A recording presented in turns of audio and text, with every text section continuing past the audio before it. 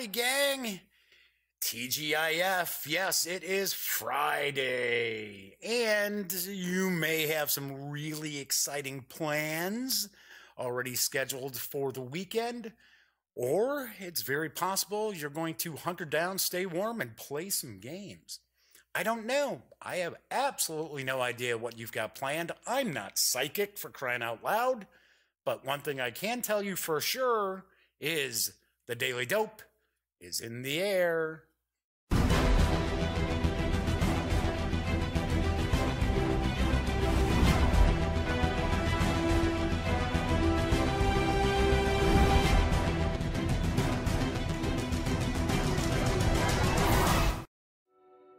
Hello, gang.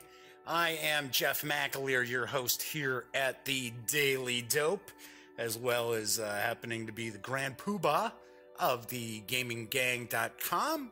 And welcome aboard. Today is Friday, January 5th, 2018, and I've got lots of fun planned for today. Got some news. We're starting to see a little more news pop, so that's cool. I love covering the news.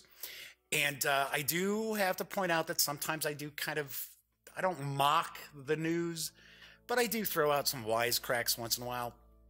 And I did have someone email me at mailbag@thegaminggang.com asking, don't companies get mad when I sort of, tease them? They thought I was kind of mocking them.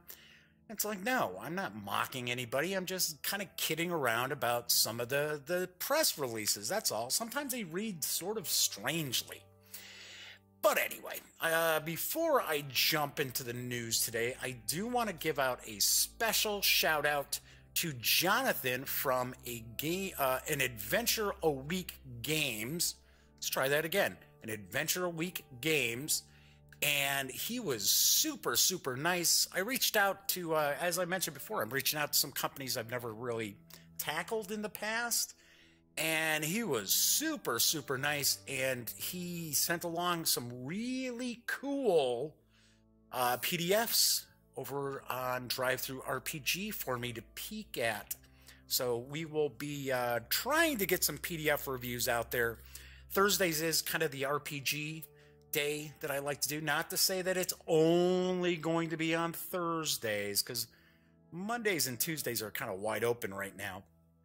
But I did want to say, give a big thanks, big shout out to Jonathan over at an Adventure a Week Games. And you'll be hearing a lot more about that company and their products in the very near future. So I also have a review today that I'm sure quite a few people will pop in to take a peek at, and it is from my good pals over at GMT Games.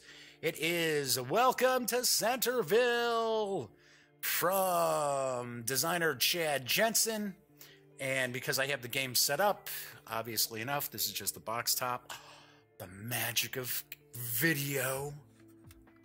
So I am going to be doing a review of Welcome to Centerville in just a little bit. But there is a bit of news, some cool news that's floating out there, and I have to admit that it's pretty wild. Every time I turn around, it seems as if Renegade Game Studios has another thing coming for Raiders of the North Sea, and now they've got 2 items coming for the Raiders lineup. That's right, because you'll have 2 new editions on January 17th, and you have available to you a couple of expansions. First off is Raiders of the North Sea Hall of Heroes. And in Raiders of the North Sea Hall of Heroes, a mead hall has been constructed, attracting a new breed of adventurers. Each raid brings new quests for the daring to endure. But with mead in abundance, I like when that happens, there's little room for the wary. So sharpen your axe and ready your shield. There are new adventures awaiting. Hall of Heroes brings in new ways of gaining resources, acquiring crew. Well, yeah, you're tempting them with all that delicious alcoholic mead. And there's new ways for you to score victory points as well. After each raid, a new quest is placed onto the board. To complete a quest, a player or players will need to discard warriors from their hand of a certain strength value. Once completed, the quest is placed above a player's board and will score victory points at the game's end. Each quest also rewards players with iron, gold, silver, and other resources. Silver and gold, silver and gold. Yes, I know it's not the holiday season anymore, and I am certainly no Burl Ives, but just thought I'd float that out there. Players can also collect mead, yummy, yummy, yummy, which can be spent during a raid to fuel their crew and gain even more strength in battle. Yes, alcohol-fueled warriors. I do want to point out that Hall of Heroes is not a standalone game, and it will require Raiders of the North Sea to play. It's for 2 to 5 players, ages 12 and up, plays in about 60 to 80 minutes, and carries an MSRP of $50. But wait, as they like to say on TV, there's more. In Raiders of the North Sea Fields of Fame, enemy Jarls have joined forces to help defend against the onslaught of raids on their settlements. But despite their threats, there is fame awaiting those who seek to kill or subdue them. Encountering a Jarl is sure to bring injury, but now is no time for the faint-hearted. Onwards to the battlefield! Fields of Fame brings a new dynamic into the game with the addition of Jarl tokens being mixed in with the Plunder and Valkyrie. When taking a set of Plunder with one or more Jarls, the raiding player must reveal from the draw pile which Jarls they are encountering. They have the option to kill for fame and other rewards, or subdue to recruit them, or simply flee. Run away! Killing and subduing will bring wounds to a player's crew, but fleeing will lose them fame or victory points. Players can also gain fame by raiding with overpowered crews. When a crew's strength is above the highest tier for scoring victory points, players move up with the fame track, which scores additional VPs at the game's end. Do have to point out that the Fields of Fame is not a standalone game either, and it will require Raiders of the North Sea to play. So that means it's for 2 to 5 players, ages 12 and up, still has that playing time of about 60 to 80 minutes, and will also carry an MSRP of $50. I have not had an opportunity to play any of the 3 now, there's a trilogy now, of the Raiders of the North Sea games. But they look kind of cool. They look pretty involving. Plus, it's, you know, it's Vikings. Everybody likes Vikings, right? Although they never wore those horned helmets. Sorry if I'm walking on your buzz there telling you that they didn't have those horns on their helmets. They didn't. Anyway, our next news piece comes from Fantasy Flight Games, because Bloodbound is now available. Funny enough, I think VPG just had released kind of an extended preview of it just the other day. And I've got the dope from Fantasy Flight Games. 2 vampire clans coexisted for centuries, ruling the night with a tenuous but lasting peace. But when the Gargoyle clan began adding to their ranks more heavily, the Phoenix were forced to keep pace or perish. From there, the conflict that consumed the clans was inevitable, bringing both clans to the brink of extinction. Hate when that happens. Now, only the remnants of each once proud group remain, as both sides seek to discover their allies and capture the leader of the rival clan to finally end this conflict. Gather your clan around you. Bloodbound is on sale now. In this social game of intrigue and deduction, 6 to 12 players embody the dwindling survivors of 2 rival vampire clans, the aforementioned Gargoyle and Phoenix, pushed to the edge of extinction by war and treachery. You must unite with your allies and destroy your enemy clan, but who is a friend and who a foe? Treachery and betrayal abound as you seek to identify the leader of the rival clan and capture them before they can discover your own leader. While every player's clan loyalty and rank within the clan is secret, all communication must be done openly. Still, openly does not mean honestly.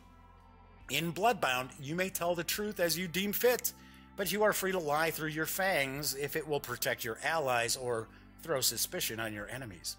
Join the battle, protect your allies, unmask your enemies, and ensure that your clan rules the night.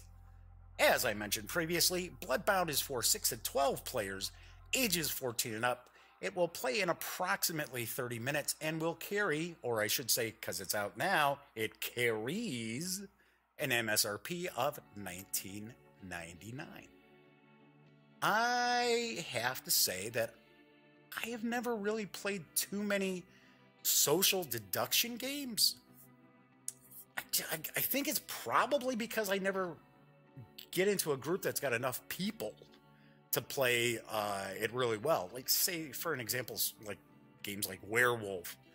I've never actually gotten into a group of enough people to bust out a little bit of Werewolf with them. So I would actually kind of be interested in checking that out, because it's talking about really 6 players. That's not too bad. So allow me to take a second here and wet the old whistle before I move on to the next news piece. Yummy, yummy, yummy. I'm drinking mead because we were just talking about that with Renegade Game Studios. Nah, it's Diet Pepsi, for crying out loud. My next news piece is a Kickstarter that looked pretty interesting to me because it is H.P. Lovecraft. It's Lovecraftian in nature. And I am the sort of person that you say H.P. Lovecraft or Cthulhu Mythos, and I usually come running. Now, that doesn't necessarily mean that I'm always satisfied with the product, as some reviews on thegaminggang.com will prove. But this one does look really interesting.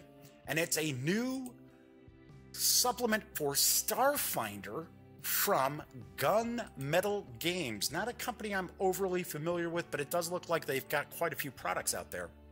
And it's up for crowdfunding support. And as I mentioned, it really sparked my interest because it's going to toss in Lovecraftian cosmic horror into the mix. It's the warrior, duh. It's called The Widow's Tear, cosmic horror for Starfinder. Here's the dope. The galaxy in which the Starfinder game is set is a vast, largely unexplored region of space, just waiting for intrepid adventurers to discover its secrets. Gunmetal Games brings Starfinder fans new, exotic locations for their characters to visit during a campaign in a new line of Starfinder-compatible products. The Scent Engine, the Spacefarer's Guide to the Cosmos. Each product in this game line will reveal new regions filled with a multitude of star systems, strange phenomena, new creatures, and much more. The flagship in this line is The Widow's Tear, a 160-page full-color hardcover book. The Widow's Tear will explore some of the inhabited star systems in the nebula and introduce you to the beings who live there. You'll learn about their unique histories, their goals for the future. Where do you want to be in 5 years? And the challenges they face. You'll read about new technologies, including special weapons and armor, new psionic abilities, magic items, spacecraft, and more. Come on, let's get into the H.P. Lovecraft stuff. Many of the creatures you'll find in the Widow's Tear are inspired by the works of, H.P. Lovecraft, whose great old ones and their spawn are found not only in this book, but are also in the Starfinder Pantheon. This book will also provide new horrific graphs that you can easily apply to any creature or race, new hazards for planets and space travel, and rules for insanity. We also have a limited pledge that allows some of you to create your own creatures and hazards. We'll introduce new races available for play, including, and here we go, Angari, the Defiled, Jendova, the Tieflings of the Hellfire Syndicate, and more. Oh, okay, those pronunciations were all right. Usually, some of these fantasy and science fiction RPG titles start throwing out these, like, countries and races and names, and it's like, blah, blah, blah, blah, blah. Okay, let me try to pronounce that. Anyway, each star system will come with its own map. We even have a limited pledge that will allow some of you to create your own unique star system for inclusion in the nebula. The Widow's Tier seeks to build on the cosmology of H.P. Lovecraft's great old ones. We introduce new elder gods to the mythos, along with the creatures and cults which serve them, and will even work with some of you to create your own. I do want to point out that Gunmetal Games does have a quick Kickstarter video, so let's take a look at that now.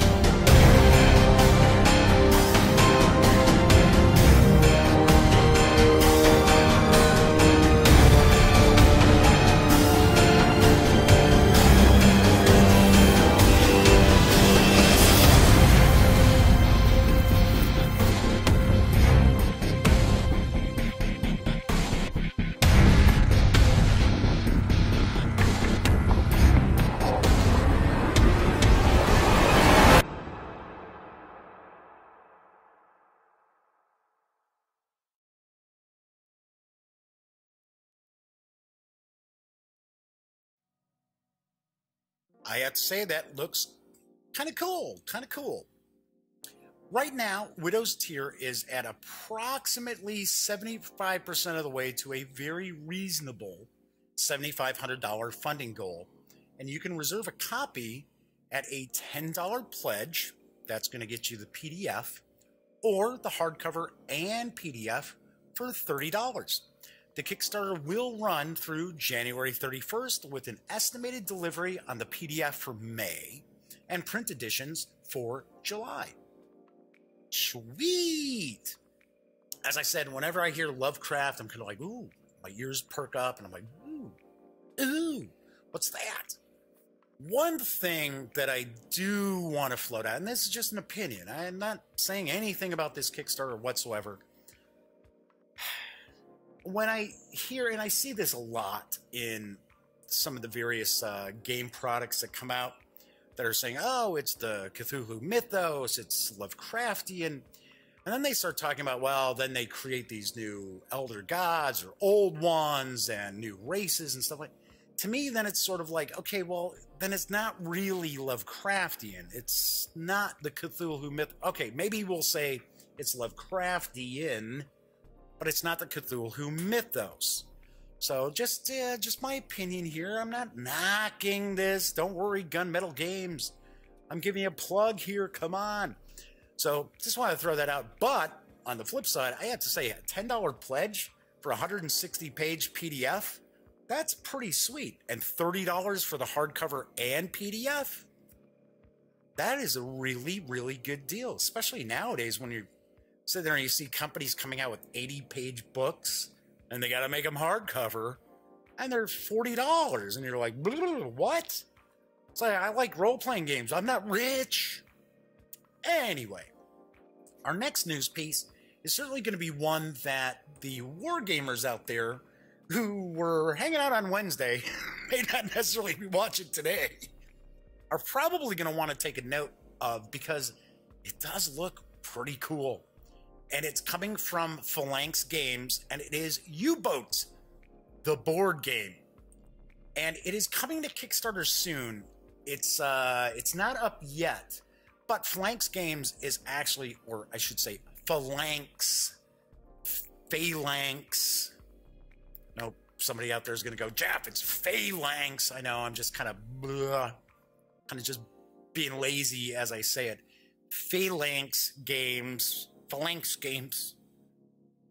has actually given a preview of the Kickstarter page, which is a little unusual. You don't usually see too many companies do that, where they share it ahead of time with the public. Usually it's for the press. They'll send out links saying, hey, check this out, let us know what you think. Anyway, U-Boat, the board game, is a real-time tabletop game of World War II submarine warfare. An underwater cooperative war thriller that allows 1 to 4 players to assume the roles of the captain, the first officer, the navigator, and the chief engineer on board a Type C7C V7. No, it's a V2C U-boat. German U-boat names always throw me off. No, it's a 7C U-boat. Took me a second. I'm like, wait a second, Jeff. Anyway, getting on with it. The game is enhanced by a companion app allowing for an unprecedented level of realism, as well as a challenging enemy AI, which will push your skills to the limit. The action unfolds both on the strategic and the tactical scale, always demanding teamwork, efficient crew management, and quick situation assessment. What about the crew? Each of the 4 roles entails unique responsibilities, encouraging the players to develop an efficient communication scheme and use genuine Navy terminology. The captain oversees the completion of mission objectives, supervises action point costs, and is responsible for the crew's morale. Be sure to bring a bunch of mead. You'll be fine. The first officer operates the companion app, manages the flow of information. I don't recall the first officer on a submarine, regardless of nation, during World War II, being in charge of the companion app. Maybe it's just me. First officer also manages the flow of information and takes care of the crew's health. The navigator steers the submarine by setting its course and depth, but also updates all the essential information on the strategic and the tactical map. Last but not least is the chief engineer, who's responsible for the engines, repairs, as well as other mechanical implements on board the U-boat, such as the ballast tanks, weapon systems, etc. At the same time, each of the 4 officers commands his own group of crew members by issuing orders within a worker placement system. The idea behind the companion app is to deliver a real-time, realistic gameplay experience. To that end, the app features the most essential instruments of the U-boat, such as the periscope, the hydrophone, and the Enigma, among others. Rest assured, however, that the vast majority of gameplay traditionally takes place on the game board, with the instruments revealing otherwise hidden information, and the app only requiring certain data, such as the U-boat's course, speed, etc., in order to generate an adequate AI response of the enemy force. It is also responsible for all the ambient sound effects, thus immersing the players even deeper into the claustrophobic interiors of the submarine. But fear not, with open and play being a design priority, I don't think that reads correctly, you will be launching torpedoes in no time, thanks to streamlined rules, video tutorials, and variable difficulty levels for each player. From quick skirmishes through full combat missions to an all-out campaign, U-Boat will let you conduct submarine operations in all major naval theaters of the Second World War. Success of these missions will hinge on the completion of various tasks delegated to the crew by the BDU, U-Boat HQ, which include patrol duty, ambushing convoys, laying mines in enemy waters, and many more. Each mission will require the players to adopt various strategies and playstyles in order to successfully complete it, and the companion app will generate a detailed report at the end of each game session, evaluating player efforts and possibly awarding decorations, promotions, etc. That is, if the U-Boat makes it back home. I do have to say that Phalanx Games, had a little teaser video up, but it's just a teaser. It doesn't really show anything about the game except for the fact it basically shows a pint of beer, and someone drops, it looks like a shot of whiskey in it, so it's kind of like a Boilermaker, and it just says, this is not how you perform a crash dive. I don't know. I figured, I wasn't going to share that. Come on. It's like, okay. Excuse me. U-Boat, the board game Kickstarter campaign, will be launched on January 22nd and will last until the 14th of February. Currently, it looks as if the core game will be able to be had for a pledge level of approximately $88. This really does look pretty cool, and I don't have tons and tons of detail outside of what I just read. If and of course later on the news piece will go up. You can go to the website that you're seeing down, the web address at the bottom of the images.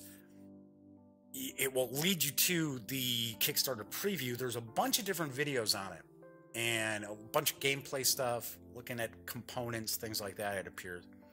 But I am sharing a couple of images from, it looks like some play testing. So like I said, this looks really cool. I'm sort of kind of curious though, because it's got kind of a 3D modeled U-boat. Is that just kind of gimmicky? I don't know. And sometimes I'm a little bit leery about Kickstarters or just games. I'm not going to say Kickstarters, because this company has had other games out there. They've delivered games, so I'm not, I don't know anything about the game company itself outside of that. They have fulfilled their Kickstarter responsibilities as far as I know. But I'm a little leery sometimes about games that utilize an app that you have to use the app.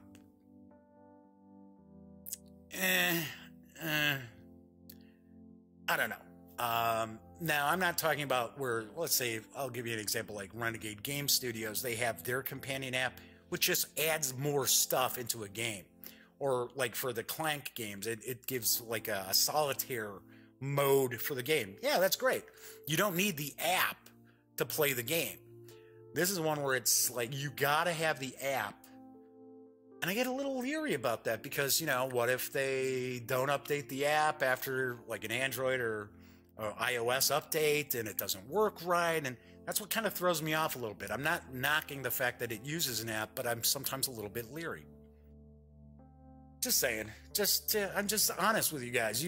I think the folks out there already know that I just tell you what's on my mind. It's just my opinion. That's all it is. Take it for what it's worth. But I will talk about another company that I have a pretty high opinion of.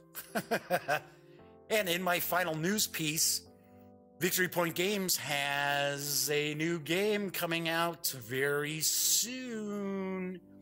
That's right. Because Chariots of Rome is on the horizon from Victory Point Games. And this one looks like it's mighty cool, folks. So here is the dope from VPG. Rome, 10 BC.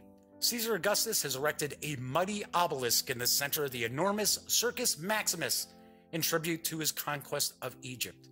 Banners of the red, white, green, and blue factions wave in the stands as the fans cheer on their favorite drivers and teams. Here will be tested the skill of the drivers and the caprice of the gods. There can be only one victor. The chariots are taking their starting places, and soon the thunder of the numerous quadriga, I believe that is how it's pronounced, quadriga, 4 horse-drawn chariots, racing at breakneck speeds, will echo among the crowd of 250,000. Banners of the red, white, green, and blue factions wave in the stands as they cheer on their fans. As their fans cheer on their drivers and teams. Only the whims of the gods and the skill of the drivers will determine the victor. Chariots of Rome from designer Sean Young. Sean Young? I thought, well, I guess her career's over pretty much in Hollywood. Maybe she's turned her sights to game design. I'm teasing. I'm sure it is not Sean Young, the actress. Anyway, Chariots of Rome is a simple yet brutal competitive chariot racing board game for 2 to 8 cunning drivers set in ancient Rome's grand stadium, the Circus Maximus. Each player controls a unique charioteer character and competes on the giant track for 2 or more laps. Players can also drive with one of 4 teams of 2 chariots, each representing a different historical Roman racing faction. But there's more to winning the laurel wreath of victory than handling dangerous corners. Charioteers can whip and ram their opponents to dramatically hinder them during the race, much to the crowd's delight. The gods are watching too, along with the tens of thousands in the crowd, and they might be inclined to influence the race in their favor. So mount your chariot, tie the reins around your waist, tightly grasp your whip, and pay tribute to Caesar in Chariots of Rome. Chariots of Rome is for 2 to 8 players, ages 14 and up, plays in around 1 to 2 hours, and it should, I am not positive yet, it should carry an MSRP of around $39. I do not have an exact release date for Chariots of Rome as of yet. I do know it's coming soon. I'm taking a guess. We're probably looking at maybe a couple months tops. I don't think it's much more than that. Might be sooner.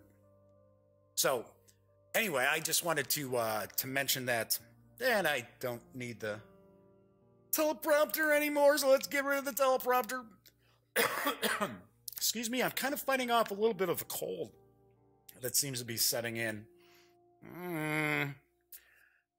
Hopefully it just kind of stays at bay. But I do want to point out, Chariots of Rome looked pretty cool. And I recall back in the day, back in high school, that we played a bit of Circus Maximus, which was an Avalon Hill game. And it's sort of funny because it's kind of one of these Avalon Hill games that, in retrospect, I guess through the rose-colored glasses of nostalgia, comes across as being a better game than it actually was. I'm not saying anything about Chariots of Rome, because there's actually a little PC game, God, I think it's Quadriga is the name of it, that I've played a bunch of, and it's the same kind of thing. It's chariot races and that, but I mean, it's like not anything to write home about graphically by any stretch of the imagination, but it's loads of fun. But I recall we used to play Circus Maximus, and we had some of the optional rules that were printed in the house organ for Avalon Hill, their in-house magazine, The General, which kind of improved the game. And it's just funny because I remember it was a few years ago, I went on the secondary market and got a copy of Circus Maximus because I remembered, wow, we had a lot of fun playing it. And it hadn't aged all that great. Sort of like Gunfighter, which was another Avalon Hill game that I remember we had a blast playing. And then when I got it, it was sort of like, oh, we played this? So, anyway. All right, so let me grab a sip here. Not a whole heck of a lot cooking as far as the mailbag. So, I think what I will do is I will jump into the Welcome to Centerville review. And hey, let me hold up the box top again. Yes, welcome to Centerville. I'm going to mention the way I'm going to approach this review is going to be a little bit different than I normally would. And the reason why I mention that is because if I just kind of go through sort of the mechanics of the game, it's going to come across as a lot drier and less entertaining than the game actually is. So I'm just floating that out there. I'm going to take I'm going to explain concepts of the game, but I'm not going to go through like each and every little tiny thing because you're probably going to start tuning out a little bit. Because this is really the sort of game where I found when I was myself learning it and then teaching it to some of the gang for us to play, I'm not saying the rules are bad or poorly presented or anything like that. You really had to play to start getting things to click. So anyway, enough of that rambling along. Let's move on over here. And I've got it a little bit set up. First off, setting up Welcome to Centerville is pretty easy. You're just going to punch out a counter sheet. It's just one little counter sheet. Most of the counters are actually going to end up in this draw bag right here. And those are the vocation counters that are going to go into there. As I'm standing, well, I'm not standing. I'm sitting here as I'm talking, and I'm holding this in my hand. Get rid of that. Jeez. Hey, it's live. What can I tell you? It's live. Okay, so Welcome to Centerville is a kind of an urban development game. And Chad Jensen is well known for quite a lot of his designs. And a few years ago, Urban Sprawl came out. And it's kind of funny because a lot of people think of Chad Jensen in two different ways. Those who've played like Combat Commander think of him as a wargame designer. Those who have played, say, Dominant Species or Urban Sprawl sort of look at him as a pseudo-Euro game designer. He's just a game designer, folks. I mean, come on, you can dip your toes in a lot of different pools. So Urban Sprawl came out, and as opposed to this game utilizes dice. I'm going to put the dice right out here. Utilizes dice, whereas Urban Sprawl utilized cards to drive the action. And just as Dominant Species came out, pretty heavy game, pretty meaty game, really cool game, it was just like a little too heavy for some folks, a little too much heavy mental lifting for some gamers. Oh, okay, I shouldn't say it that way. I guess I should say that there was just a lot of too many elements to the game that maybe a more casual gamer would kind of get lost in. And Urban Sprawl sort of fell into that category as well. That Urban Sprawl's audience is fairly divided. I gotta be honest, I played it. I haven't played it in a few years, but we did play it a good number of times, probably 8-9 times, and I always enjoyed it. Some folks may not have enjoyed it as much because there's tons and tons of chaos in that game, a lot of randomness in the game.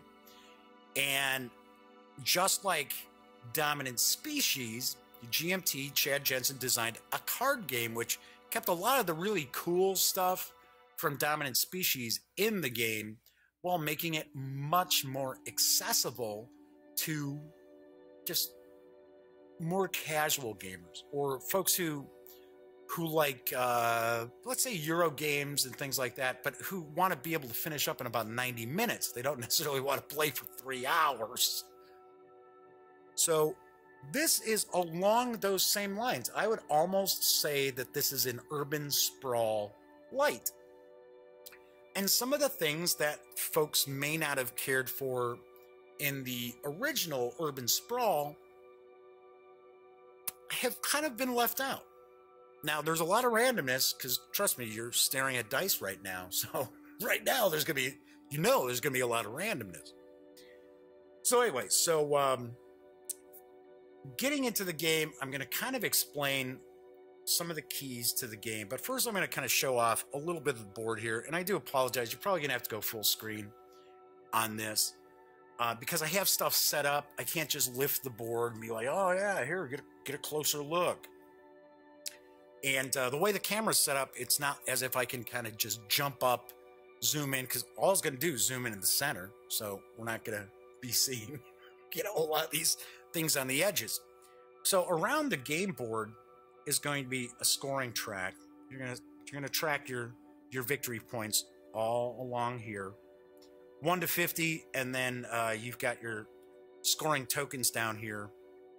You've got your prestige and wealth. And if you go over 50, you're just going to flip it over and add 50. So this is pretty much your prestige. And this is pretty much your wealth. And when the game starts, everybody's it starts at 10 down here. I just have it kind of spread out a little bit, just kind of show you as an example. So you're gonna have the victory point track that runs around the board here. And one of the interesting concepts of Welcome to Centerville is that you sort of have to balance your wealth and prestige at the same time. Because once the game ends, the victory points that you've scored the lowest of, so let's say your wealth is lower, that's your final score. So it behooves you to set out and try to be like, okay, well, I'm getting more wealth. Well, because in the end, that's not what you're going to win the game with, that score. So we've got that. Then at the top, we've got the green belt, which simply enough, I look at it, you're investing in the beautification of Centerville. So you've got the green belt down here. I'm going to move these dice out of the way for a sec. Then we've got kind of the urban center in the middle, and it's going to be broken up into 4 districts. This district over here is pretty much your retail. This is housing, neighborhoods, things like that. This is more industrial. And this icon here, it's a bus. Kind of look at it sort of like the transportation industry of the city. Buses, trains, things like that. So you are going to be looking at developing each of these areas. You'll also see that on the outskirts, we have these little trees, these tree indicators. And in the center, we also have a park. You're going to spend your dice. You're going to roll dice each of your rounds, I guess we'll say. And you're going to spend your dice to do different things. And one of those things that you would do, let's say I'm the yellow player, I might decide I want to start developing in the retail area. Or maybe I want to do some development in the residential area. All of these things are going to be scoring you points.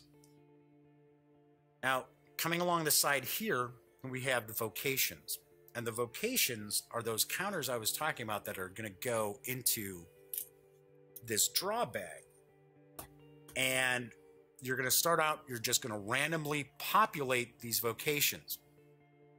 And it's probably a little difficult to see, but you're going to see that along here, we have these little graduate caps. And they're showing you how many dice of that kind with the graduation cap will it cost you to acquire this vocation. And looking at one of the vocation tokens, counters, whatever you want to consider it, you'll see it's going to say what it is. So this is retail, and it shows 9. One thing you want to keep in mind, 9 does not mean those are how many victory points that retail vocation is worth. It means that there are 9 of these counters, 9 of these retail counters. I'll give you another example. Here's service. There's 8. Then we jump down to finance. Well, in finance, there's 3. There's only 3 of these that are available in the game. There's 1 for energy, 2 for transportation, and it's all going to be, like I said, randomly drawn from here to start off with. And what you'll do is you're going to line these all up in the order from highest to lowest, because the ones that are going to be more rare are going to be more expensive they're going to cost you more dice to acquire. Also running around the track here are these disaster tokens, these disaster counters. So we see them on the scoring track. We see one on the end of the green belt track. There's another one over here. And then over here on the turn marker, time marker, I guess we're going to call it, we've got another disaster. And on the back of it, of course, you're going to put these out randomly. And on the back of it, it's going to say, okay, this is what happens to, this is the disaster that befalls everyone except for possibly one person. So we've got that. Then down here, we also have media. And it's expensive to get the media counter. It's 4 of those little graduation caps. But the thing is, controlling the media is very, very powerful in this game. And I'll explain that in just a bit.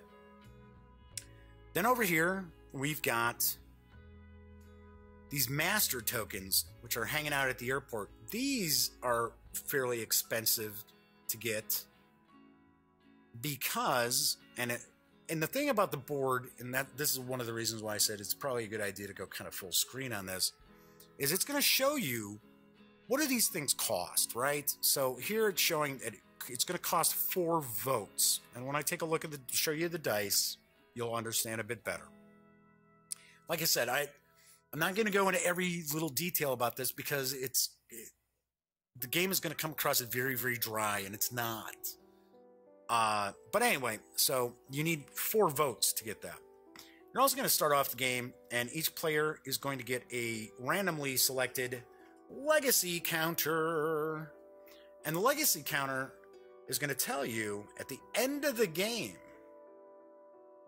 it's going to tell you a little special thing that happens. It's scoring for each of the players. Now, everybody's going to have one of these legacy counters. They're able to look at it, so it's like, oh, okay, I get to see what it is, but you don't show it to the other players and keep it hidden. But the thing is, that's not only applicable to you when you enter into the final scoring for the game. It's for everyone. So what it does, it gives you a little leg up as far as, oh, okay, well, so I know these vocations are going to, score me more. Because it's basically saying, okay, whoever's got the most of XYZ is going to get this bonus victory point tally. And whoever's got the least or tied for least is going to lose points. But, and of course the rules are going to explain that too. So we've got that. Then we've got the river. We've got the river that runs down here. And over here we've got these 3 trees. Which all of these little icons, they're on dice. They're on various different dice. And that's going to tell you, okay, it's going to cost you 3 if you want to move into the river here. And the river's broken up over here, so this gets you wealth. This gets you fame. There's the fortune. There's the fame. And as the rounds go on, it's kind of cool because when you've got these, for an example, put a cube out there, right? So, oh yeah, I was able to get 3 and I put the cube there. At the end of that turn, you'll actually move down the street into the villas. And it's all about victory points, folks. That's what the whole game is about. It's about scoring victory points and trying to do so in a way where you kind of balance the what kind of like your wealth and power is kind of how you're trying to balance these things out.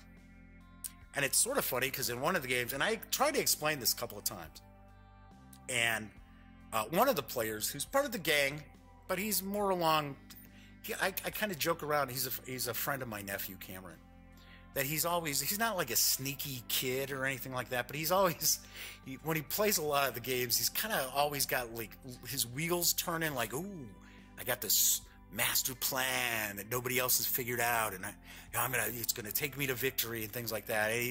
Not necessarily sneaky, but you probably know where I'm going with this. There's always the person who's like, yes, I'm plotting, I know. And it's funny because he never wins. He comes close, and a lot of times we're playing co-op stuff too. So, but when it's everybody for themselves around the table, he never wins. His diabolical plans never come to fruition, I guess we would say. And I kept explaining to him. I don't want to call him out by name. I'm just, So I explained to him. I said, okay, but you got to realize, because he's like, oh yeah, look at my wealth. I was like, yes, but look at your other scoring token. You're way behind everybody else. I said, that's going to be your score at the end of the game. It didn't click. He was like, yes, money. Anyway, So then we've got the area of the villas and so on and so forth. Then we've got up here. I'm gonna move these favors out of the way. Over here, I just got this set up for a 3-player game as an example. This is the status track, and the status track can be very important. Status track is probably a bit more important if you're playing with 2 players than 4, because the investment it takes you to get to the top of the status is a little tough. But what the status does, it's going to gain you victory points. So you're going to gain victory points based on where you are on the status. Now, the interesting thing, as I put these favor counters back over here, when you get bumped out of the top spot, you get a favor counter, which is a little strange because you would think that getting up to the top spot would gain you the favor. Because, now, every glad-hander in town is coming and saying, hey, I want to work with you.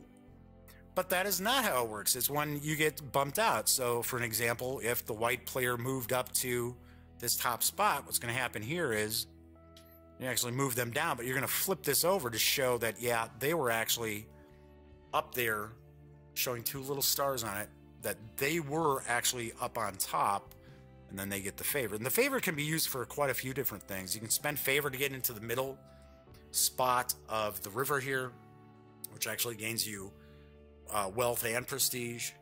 You can use it to try to, you can use it to evict people out of some of their developments that they've made and things like that. So favors are very important. So the status is kind of an interesting thing, and I will kind of discuss some thoughts I have about this fact here when I kind of give a summary of the game. Then we've got kind of the timing track here, and what will happen is you're going to have 2 scoring rounds, and then you're going to have a final round. And with 3 players, you would put it on this spot here. And there's an interesting timing mechanic to Welcome to Centerville, and it is the hourglass side. So normally when you're rolling your dice, you get to roll your dice 3 times. You can set aside dice and re-roll. And it's a little bizarre, but some people are referring to Welcome to Centerville kind of like Yahtzee-ish. It's kind of a Yahtzee mechanic. I don't want to equate that, because if I mention the word Yahtzee, then you're thinking, oh, okay. Regardless of how deep this game appears, when I say Yahtzee, you start thinking, oh, yeah, I used to play Yahtzee with my grandparents, and all you do, you roll your dice, save the ones you want, it's push your luck, and then, then you score if it's an open slot you got, or you don't score. What was it, goose egg, stink egg? I forget what, it's been years since we played Yahtzee, but at least when I would play with my grandmother, I think we call it a stink egg, when you weren't able to fulfill what you were trying to do. Sure, yes, there's the mechanic where you're rolling your dice and you're setting aside dice that you want to keep and re-rolling ones that you don't, but that's about as far as Yahtzee-ish as it gets. So, I look at it sort of along the way of, if you sat down to play a game of Axis and Allies, let's say, we'll throw Axis and Allies out.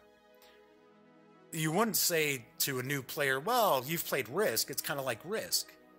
Well, okay, so it is area controls, you do have armies, and you're rolling a bunch of dice, and that's probably about as close to Risk as it gets. So I'm not, excuse me, I'm going to say Yahtzee at this point, and I will not mention Yahtzee ever again. Well, not forever, but at least in this review. Okay, and then what we've got is, we've got the political offices, which run along here. And you got the mayor, you got urban planning, you got police and fire department, public works, finance, and I'm trying to look, didn't have to put them on. the glare is kind of, oh yeah, that's right, the city council. So you can, when you're spending your dice, you can attempt to gain political office. And political office is effectively, you need to have at least 2 dice to get into an office that's open.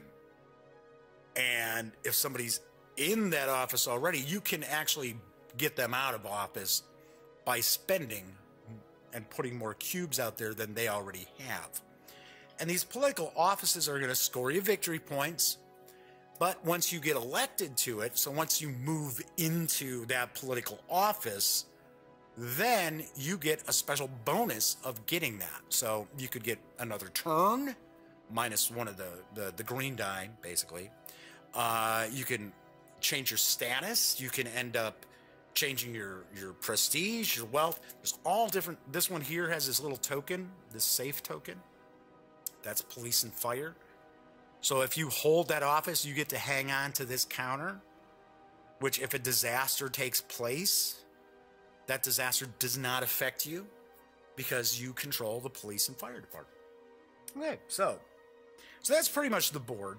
And then we've got the dice. And usually with a game like this, we'll just take the Centerville box top.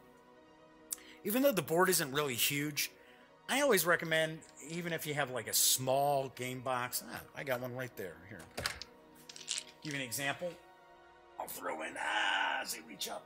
Throwing a quick plug for a love letter from my friends over at AEG. Okay, so what I usually like to do is just have a small box top sitting around, just pass around the table, just throw it, roll your dice in the box top, lay it down, roll it. We started playing and somebody didn't use the box top, and of course they rolled their dice, and the dice rolled onto the board and knocked a bunch of the cubes around. And that was like, hey man, what's going on? So anyway, so you're just gonna take your dice, you're gonna roll your dice, and I'll give you kind of a rundown on what we're looking at here. So let's say, okay, so we got 2 votes right here. So these are the political. This is what you spend to get in office. And to get into the various different offices, you have to have a die of this color. So we see there's black, there's green, there's purple, there's blue, there's yellow, there's red. And well, I guess not interestingly, but to point out, the colors for the players are sort of bland. So we got kind of a mustard, kind of a brown, kind of a rust, I guess, sort of, white and gray. And one of the members of the gang said, hey, I'm kind of surprised that these cubes and discs and stuff like that are kind of these bland colors. I said, yeah, well, I thought that when I first took a peek, and then I thought, well, wait a second, because these dice are these different, more bright colors, and you've got these little indicators on the board for different things. They probably wanted to avoid some confusion, so that's why I believe the design decision was to go with kind of more muted colors. So anyway, so we've got as an example here, it'd be 2 votes. We do have one of the hourglasses, so the hourglass automatically gets put over here because time is going to move once I complete what I'm doing. And then we've got, this is considered a fate. I kept kidding around calling it the doppelganger die because you can use this die to mimic any other die that you've rolled that you can keep. So I could make this a yellow vote if I wanted to. I could make it a blue vote if I wanted to.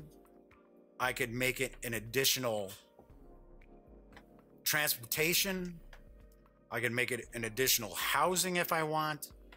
It's not really a wild die because you can only mimic a die that you've rolled. So I couldn't say, well, okay, that is going to be a tree. Well, I didn't roll a tree. So I don't get the opportunity to make that a tree.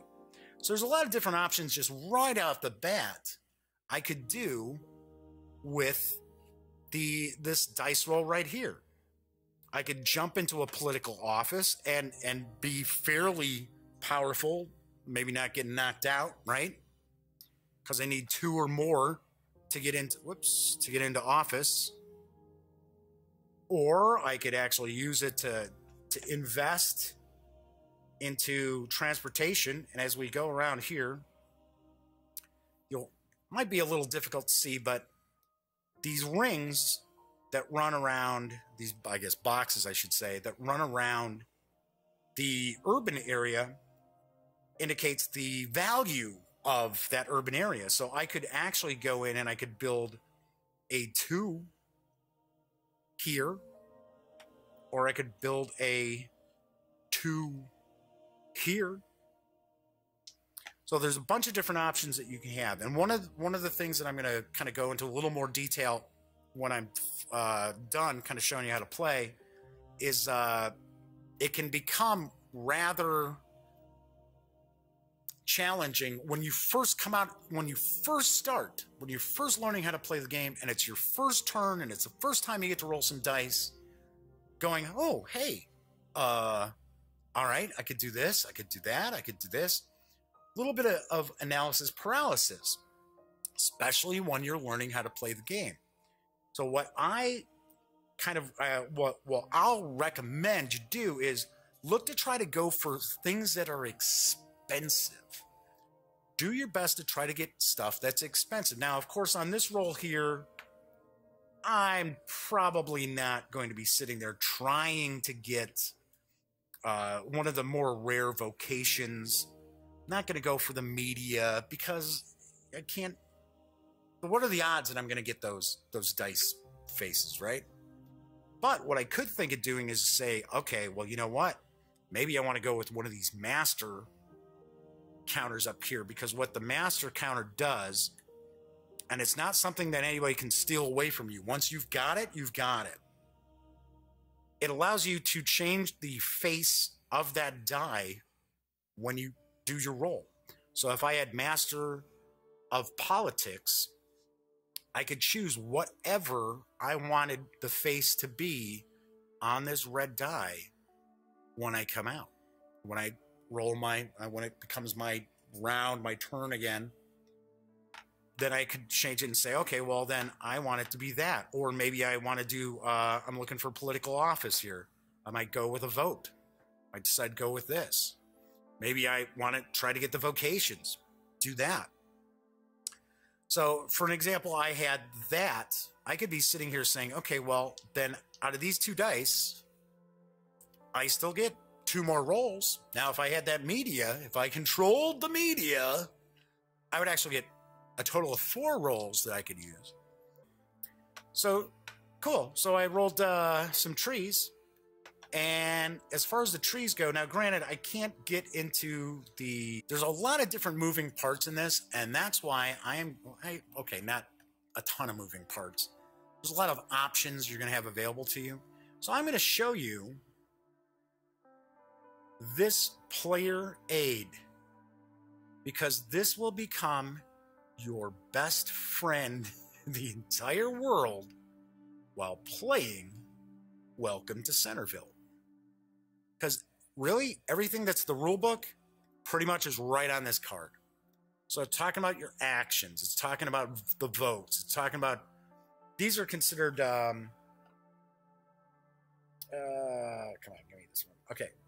So we see the retail, that's considered a contract, right? These areas here are considered contracts.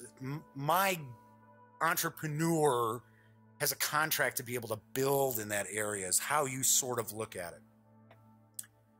So it's going to talk about all these things. It's going to talk about the vocations, education, talk about the trees, talking about using favors, how you use a favor.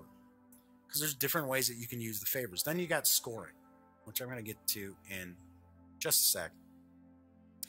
Okay, so for an example, let's say, yeah, I had my whatever, my wild, and I decided, okay, I'm going to be, for the heck of it, I'm going to become public works. Okay, so there you go. I have been elected to Public Works. And then I would get to take my special action, because down along here tells me what my special action is. Okay, so we've got that. Now, let me roll for the next person. I might as well just leave those there. Ha, Jeff, what are you insane? Oh, I forgot, sorry. I forgot my little, the black die that's got the little hourglass.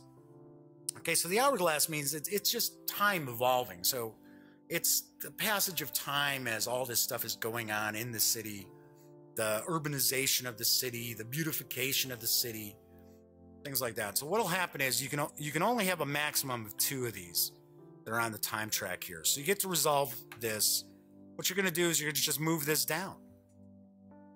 You're going to just move that on down. It just means time has been passing. And then you get a little bit of a bonus for that. So you can either increase your prestige by 1, your wealth by 1, or go up in rank for your status. So it's sort of kind of like a makeup for, well, you didn't get to really do anything with this die, but that change in status is kind of cool. So, plus, it's good for a victory point if you're on, it's a lot of stuff going on in this game. All right, so we would have moved that. Next player would come along. There we go. This is what yeah, okay, that's cool. Couple of votes, but let's say they want to do some development in the city, because the thing is, when you get into these scoring rounds, you have to be involved in building up the city itself. You gotta be in this area here. Otherwise, every time you go to a scoring round, you're going to lose points, and you don't want to lose points, because there's all different ways to lose points, all different ways to gain victory points. There's all different ways to lose points. And there'll be a little indicator here. So the industry and retail both earn you wealth. Over here, the transportation-ish and the residential, they earn you prestige. So when you're building in there, you kind of keep your eyes on, where you're going. If you're behind in wealth, you might be trying to build over on this side. If you're behind in prestige, you might be building on this side. But to be able to build, you have to have a die that matches one of these areas.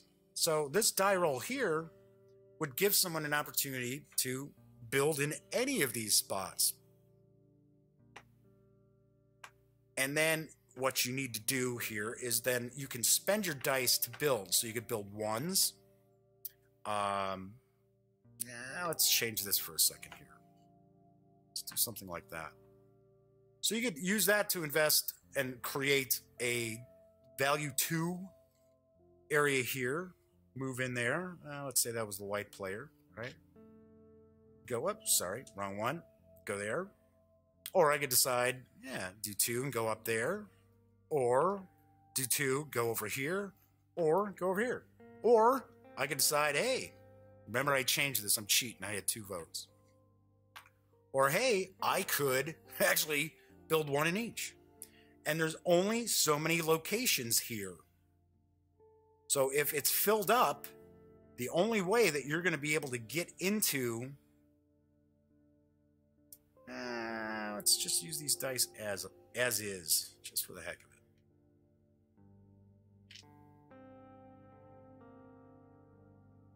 And then we had, 2 votes? Oh, there's really nothing you can do with 2 votes. So I would probably say, yeah, I'm going to re-roll. Yep, well, there's a passage of time. And then 1 vote. 1 vote's really not getting me anything. Of course, I shouldn't have spent those yet. Oh, then I would get a wild. So maybe I decided, okay, do that. I'm going to make that a value 2. So as these fill up, and if you're way behind as far as the, I guess we'll say urbanization or investment into the urban area itself, it's going to be a bit harder for you to actually get in there. Now, you can kind of evict people, but you need to have favors to do it. You have to spend favor to be able to kind of kick somebody out. Now, once you have something, let's say for an example, one value, there are ways to increase the value of your property as well. So you could start here and then end up having this cube move over here. And as time passes, as the game continues and people are making their rolls, you're going to see this will fill up. It's not, it usually doesn't get completely filled because people are you know, playing their offices, and they're getting the vocations and things like that, buying these master tokens. So once again, time would have passed, and that player would have been able to take in their little bonus for this die. Then it would move to the third player, and then the third player is going to kind of do the same thing until this comes down to one of these two tracks here at the bottom. Then that's going to end that round, and then you're going to do scoring, and that's where, and this is where it gets tricky, and this is where I'm not necessarily going to sit here and go through all of these things, but there's different scoring, and I recommend that you just follow along exactly what it says on your player aid to be able to go through and do your end of round scoring. Now you've got, for the town itself, city, I keep calling it a city. Then you got the river. Then you got the offices. And then you're going to have the, is it vocations next on there? Oh, no, sorry, status. And then you've got the vocations. And as you're collecting these vocations, these education, you get some little bonuses, kind of your total points scored are going to be reflected by how many do you have that are different and how many do you have that are a set. So for an example, if somehow someone got all 9 of these retail vocations, they're going to get a pretty monstrous victory point bonus. But then again, let's say somebody has retail, service, the arts, and health. That's kind of wild how, and geez, 5 through 9? I didn't even notice. That's a pretty good run. All right, cool. I got a straight. That you'll get bonus points for having a variety too. So, and there you can score both ways. So you could have, you know, a set of some and then have a variety of others. So, and then of course the media, and you got scoring for the villas. So you're going to go through that. You're going to play through 3 rounds. And then once you hit this the third time, and these disaster tokens, once you hit this for the first time, this actually goes into the draw bag. So the disaster goes into the draw bag. It doesn't automatically take place just because somebody passed that point. It just goes into the draw bag. And as these get purchased, on the next player's turn, they're going to repopulate this row. So let's say came back to me and there were 2 empty spots. I'm going to draw 2 counters out of the bag here and then rearrange them. So let's say service and the arts are gone. And I pull out another service and another service. Okay. Well, there are 8 of them. So we would do the same sort of thing right there, making sure that these are from high to low. So as I mentioned, once we go through the process of investing in the town, doing our political offices, going through and investing in the river so we can move to into the villas. Then once we hit our 3rd round, then we do our final scoring. And once again, you're going to go through here, and some of the scoring is a little bit different for the end of the game. And as I mentioned previously, the score, the lowest of your 2 scores is your final score. So if you finish up with let's say a prestige of 65 and a wealth of 59, well, then your final score is 59. And that is pretty much how you play Welcome to Centerville. So what do I think of Welcome to Centerville? And it's kind of along the lines of how some people are probably going to feel about Urban Sprawl. I enjoyed it. I liked it. I thought it's really cool. Then again, I don't think I've played a Chad Jensen game that I didn't like. It's a little tricky, and I'll point out who it would be for and who it's not really for. So, as I mentioned, that one dice game that I swore I'm not going to mention again, if somebody thinks it's going to be something like that, no, then don't introduce them to this.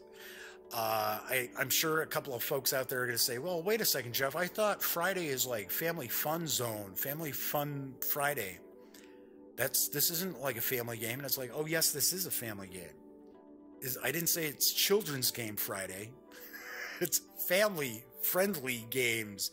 And Welcome to Centerville is certainly a family-friendly game. There's a lot of things going on with it.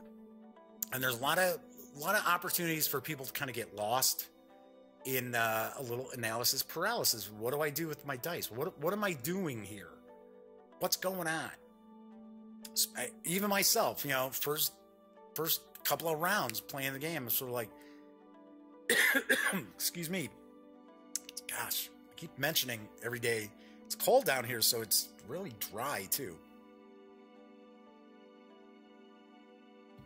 But even myself, having read through the rules, got through the player aid sheet, and kind of messing around with it a little bit by myself, you know, that's a lot of times I kind of get a feel for a game before I start trying to teach it to other people, is kind of play it solo a little bit or kind of schizophrenically.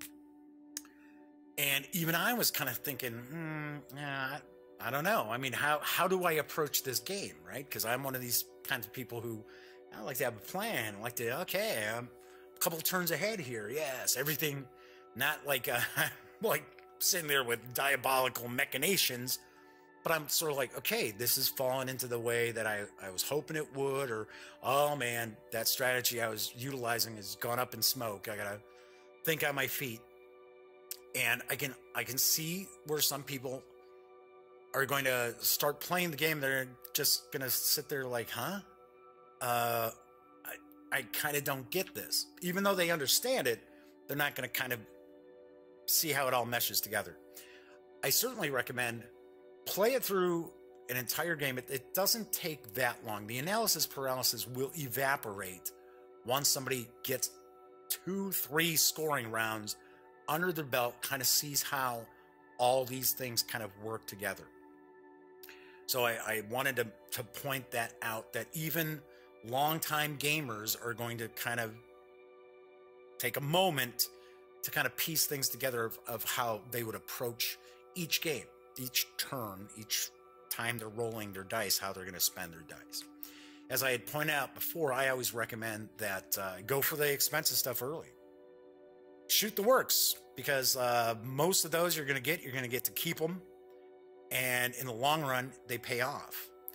Also, you got to make sure that you're doing development in the town, in the city, because you'll get shellacked on the scoring at the end of the scoring round if you're not at least being competitive with the other players as far as your development that's going on in the retail, residential, so on. So something else I want to point out is there is a ton of randomness. Now, I do not mind chaos and randomness in my games. I don't necessarily have to sit there and have a grand master plan.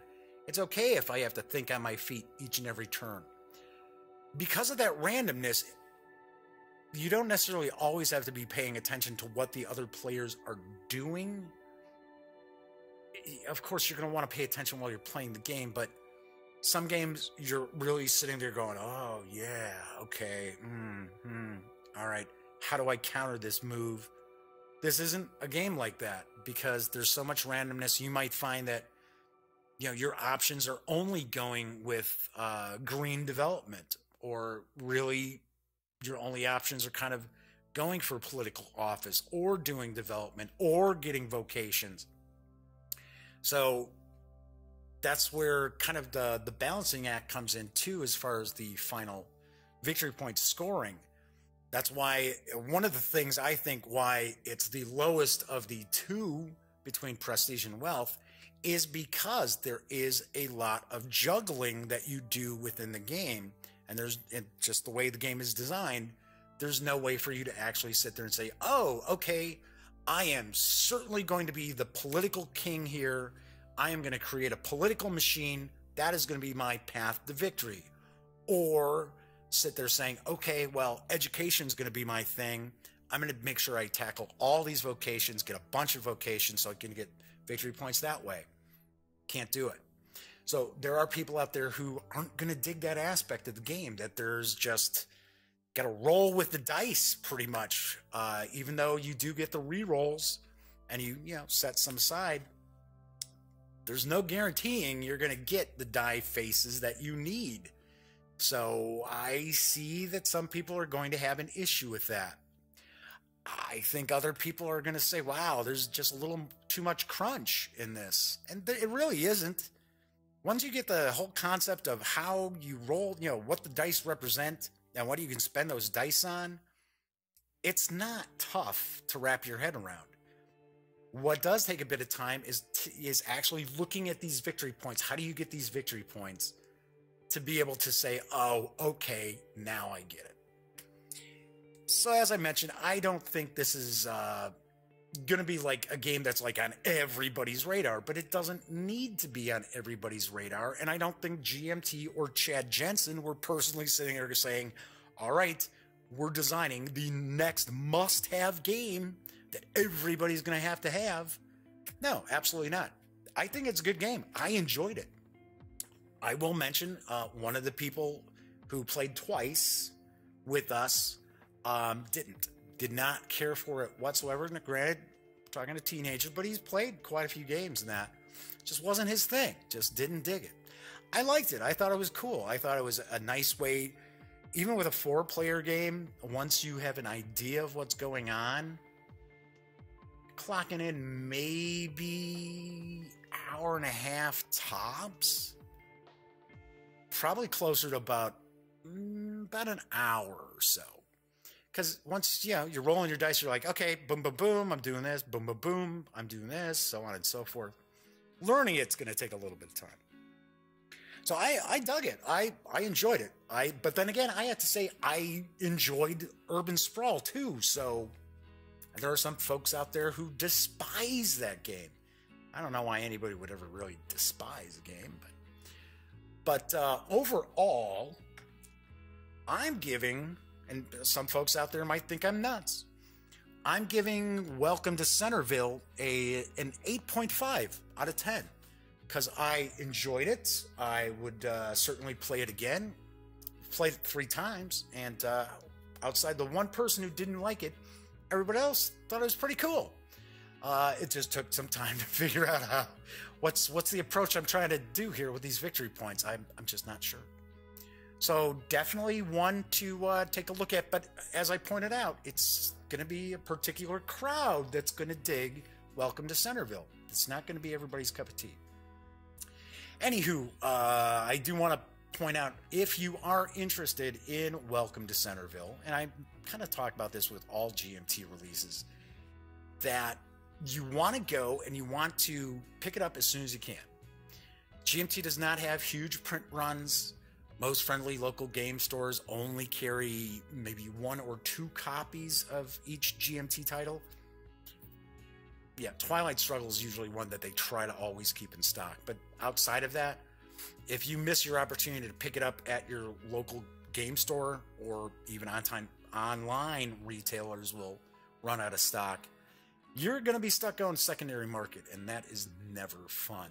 So be sure to check out your local gaming store or your favorite online retailer if you're interested in getting Welcome to Centerville, and don't wait.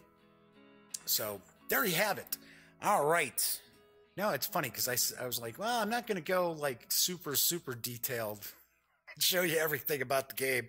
And what do? I kind of gloss over just about every aspect of the game. So yeah, you know, what can I tell you? It's live. I got caught up. So anyway, that is the show for today. And hopefully you're looking forward to a great weekend. I certainly am. I've got some new titles that I am going to play, so I've got some reviews for you guys next week. I don't necessarily have anything outside of... Ooh, hang on there. Watch out there, Babalooey. Don't want to start knocking all this stuff over. As far as unboxings, I'm thinking. Maybe there's something upstairs I'm forgetting. I will have Capital City from GMT Games. Why do I know who it's from. I don't know why I'm always like turning the box. Sometimes I turn the box to make sure I'm not. All right, so next week I'll be taking a look at Upside Down Game. Upside Down Game from, where's the game company? Anyway, I will be looking at Capital City next week. I'm going to have a review of Shutterbug. Don't have it down here to hold the box up. It's out in the car, actually. Planning ahead so I don't forget stuff. So I'm going to have a review of Shutterbug. I'm going to have a review of, what was I calling it? Shahrazad by Osprey Games. And I'm sure I'll have a few other items of note, too. Anyway, when you aren't watching the Daily Dope, please visit thegaminggang.com for all the latest in gaming news, reviews, comics, movies, TV. Come on, you know the drill by now. Get your geek on at thegaminggang.com. Once again, I'm Jeff McAleer, and hopefully you have a wonderful weekend. I'll be back on Monday, and in the meantime, thank you so much for watching.